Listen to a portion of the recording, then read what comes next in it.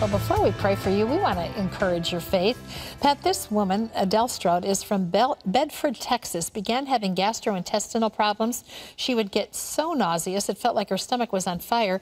At first, the symptoms came and went, but over time, the pain became constant and would keep her up at night. She saw her doctor, took prescription meds, even had to visit the ER on several occasions. Nothing helped, miserable for months. Right. Then one day she's watching this program and you gave this word: somebody has terrible nausea. You've been crying out to God for relief. You'll feel a burning in your stomach and you're healed. She claimed the word for herself. The symptoms disappeared and she has not had any trouble since then. That well, is here's a somebody miracle. else. This is Jan. She lives in Baldwin, Missouri. She was experiencing flashes of light in her eyes, and she was saying, man, I want to lose my vision or something. Then one day, Jan was watching, and she heard Terry say, there's a person just like the woman in the last story, and you afraid to go to the doctor. You have those bands of light that flash across your eyes. You didn't know her, did you? I still don't know her. Bands of light? God's healing you, and guess what?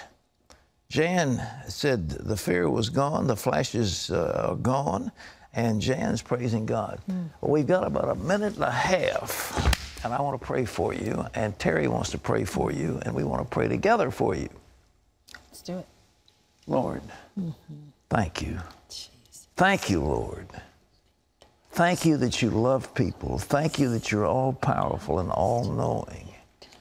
Right now, God is setting people free from fear. There's a spirit of fear, and right now we bind, in the name of Jesus, we bind the spirit of fear, and we command it to loose people. In the name of Jesus, come out of them and torment them no more, in Jesus' name. There's someone else. You have a total misalignment of your teeth. You're sore all the time because of that, and terrible headaches.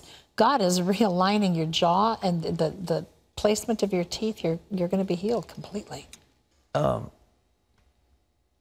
Woman, is the name Lucy? I don't know if it's a woman. Anyhow, you've got what's called tic douloureux. It's a nervous tic, and your face it jumps, and you say, God, will you heal it? Just put your hand on it right now in the name of Jesus. You just got healed in Jesus' name.